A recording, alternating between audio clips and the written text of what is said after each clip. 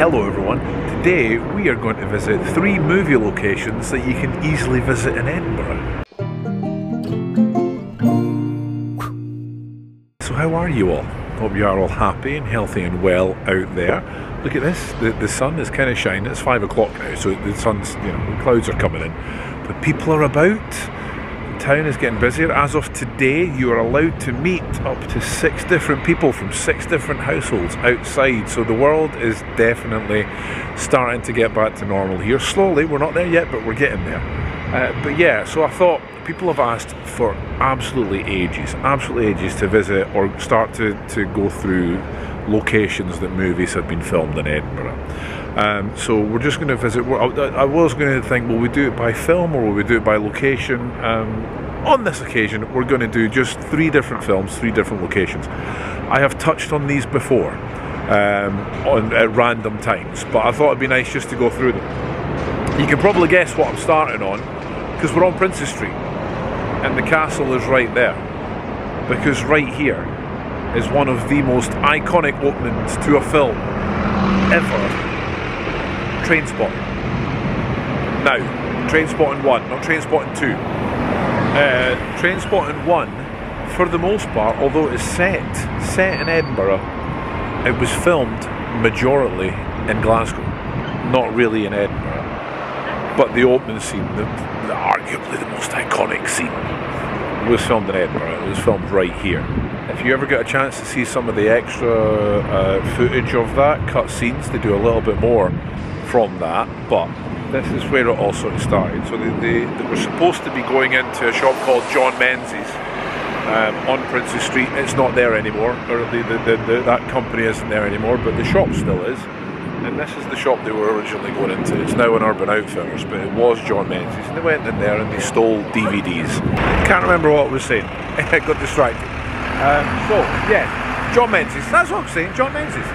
So go in there, they steal DVDs, and then they were running away. The film, however, starts with them running away. So they're running down Princes Street, right here. So you can always know from now on that was the John Menzies that they were originally stealing from. And then they're running down, they're dropping CDs, and was there DVDs back in 95, 96? Not sure, can't remember. And then they're running all the way down. However, here's a little thing. If you look, and obviously films they use different bits that might not be exactly right. For example, filming most of Trainspotting in Glasgow when it's actually set in Edinburgh. But there's a bit here where Sick Boy, when he's running, he quickly ducks round a corner and hides. And it was here, even though this was the shop that they've stolen, he quickly ducks here and hides by this bit here, and the rest of them run past. So you'll know that next time you're here. However, what we're going to do while we're visiting this as well is we're going to go to all the sort of sites in that iconic run that you see. So you can go to all the bits if you want. So they're running down Princes Street. You can run down Princes Street if you want. And there's hardly anyone here right now, so it would be very easy to do. Except obviously I'm too mature to do anything like that. I mean, I'm a dad now, you know what I mean? I can't be silly enough to start pretending I'm a Trainspotting and running down the road. Last for life. It's really nice to see so many people out and about waiting for the buses and things. It's starting to feel normal. Anyway, so they would have ran down Princes Street if we're taking it in real time. They ran down Princes Street for a fair bit, about 3-4 blocks. They've ran most of that street here. They've ran almost 4 blocks, 3.5 blocks to get to here, sprinting by Hanover Street opposite the gallery, and then they run up here. And the reason I know they run up here is because I will show you the exact shot. I'm going to try to do this without getting run over, stand in the middle of the road and filming. And I know some of you hate it when I do this and you give me a row, but it's all for you guys. That's why I'm doing it. It's all for you guys. They may have been further up, but you see this shot. And Renton running up the road, right there. And from here, he runs for a while before you see him again.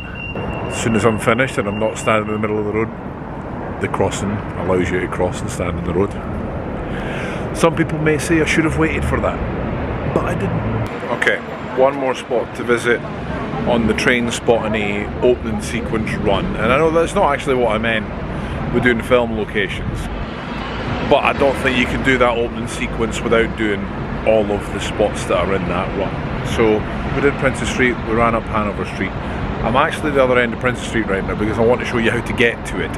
And it already featured in last week's video in Now and Then number 5. We were there in this exact spot last week. But it's important to what we're doing right now, so we need to go back. So just so you know where you're going, if you want to go to this location for either Now and Then or for a train spotting. There is Princes Street, the Balmoral Hotel. That's heading up towards the Royal Mile, across North Bridge. Heading up that way is going to Waverley Place, all places we've been, and then on to Regent Road. But you want to head down this way. This is where you want to go if you want to get to the last spot, down Leith Street. And you need to come hardly any way down Leith Street, because literally that's where we just were. And then you get to here. And these are the steps. This is the famous steps that he jumps down and runs. So you could literally do it yourself. Run down here, run down here, run down here. And then he jumps around this corner right here.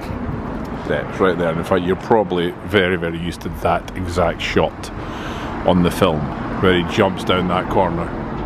And you'll recognise this because we were here last week talking about Now and Then, and someone actually said in the comment that the reason that the electric bit from that lamppost had changed because it was gas and now it's electric. So that was interesting. Thank you whoever put that comment in. I can't remember now. But then yeah, here the car pulls down here, Renton hits the car and starts laughing in the car. But yeah, and then Spud, you see Spud going running down here. And then this is revisited in the second film again, but that is all the spots from the opening section of Trainspotting, that opening running section. I know that's slightly more than I'm going to do for the other two, because the other two are just spots for one scene, essentially, for the other two films that we're visiting, but I don't think I could have done that scene from Trainspotting without doing the entire route. So, there we go. 3 locations from Trainspotting. Let's go on to the second one. The second location is actually back here at the art gallery. Actually, this big space right here, which is a beautiful big space. It's perfect for, say, oh, I don't know, a dance routine. Now, if you visit here at Christmas, normally this will be a big part of the Christmas market. During the Edinburgh Festival, there will be people dancing here and selling tickets for shows and all that sort of thing as well. Just so you know where we are. National Gallery, right there. That is the back end of the Royal Mile. There is the Scott Monument, and right there is Princes Street again. But this space right here featured in the film Sunshine on Leith. Now, if you don't know the film Sunshine on Leith, look it up. Look it up.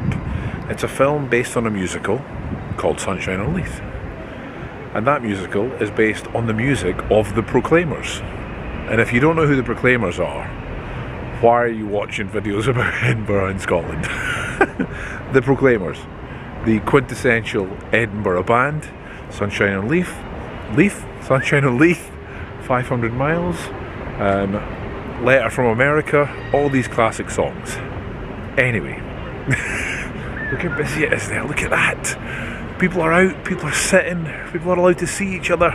Ah, life will find a way, my friends, life will find a way. To quote Jeff Goldblum. So yeah, so there's a big, at the end, it finishes with a big dance routine right here. So the 2 leads, romantic leads for lack of a better description, start having a nice romantic moment here, surrounded by everyone and everyone watching.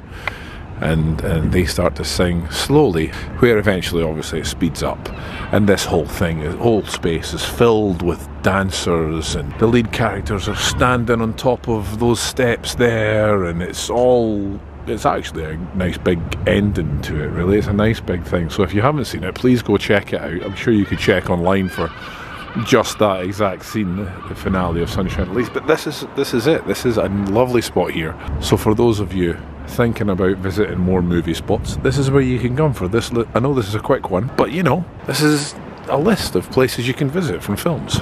Because I think we all enjoy seeing places we know on TV and on films.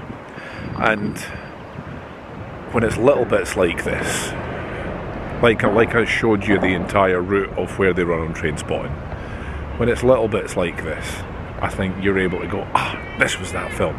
This was that film. So that's whole dance routine. Hundreds of people dancing.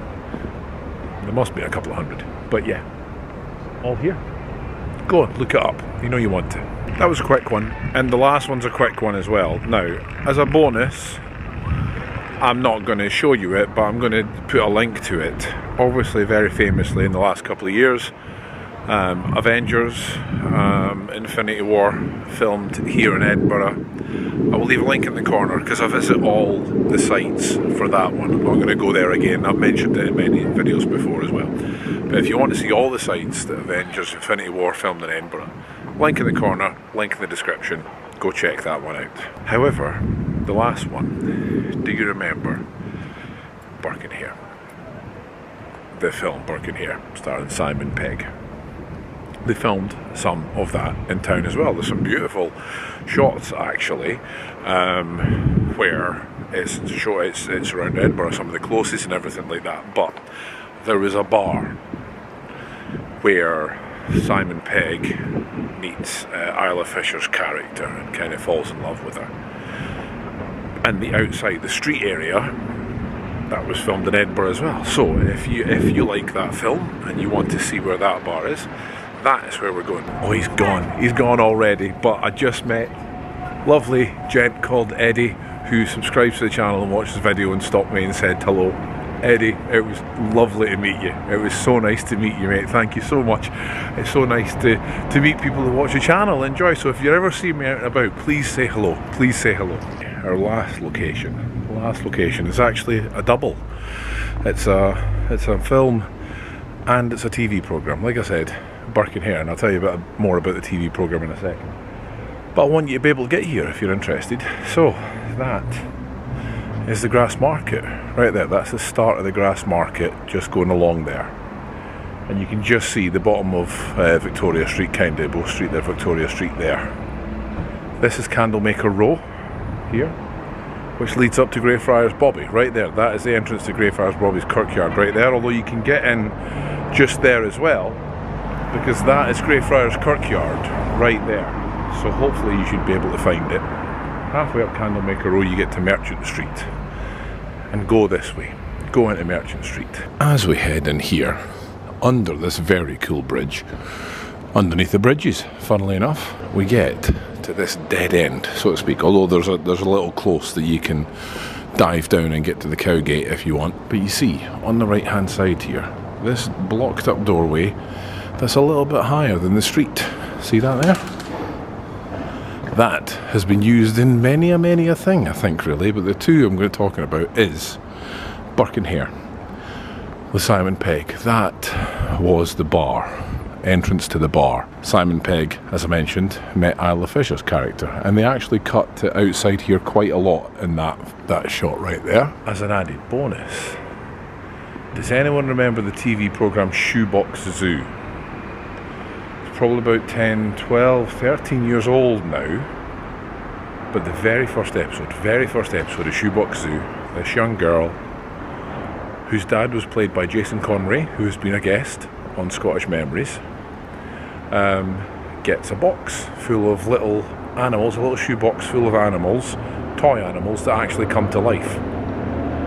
That was the shop, the magical shop, because it was only open for her to go in, and then when they went back it was shut, it was gone. Disappeared, locked up. But it was also used for that. That was used as the entrance to the shop as well. So if you're interested in a double sort of film / TV location, it's probably one that people don't realise and forget about, and maybe they don't care, but that's probably why this is a good one to put on there. Also, if you're in this area and the world is back to normal, Dropkick Murphy's is a great bar. Live music, great atmosphere. I've had some many good nights in there. But yeah, so there you have our third location, and you know, you can get some nice pictures here as well. Who wouldn't like some nice pictures of the streets here and things?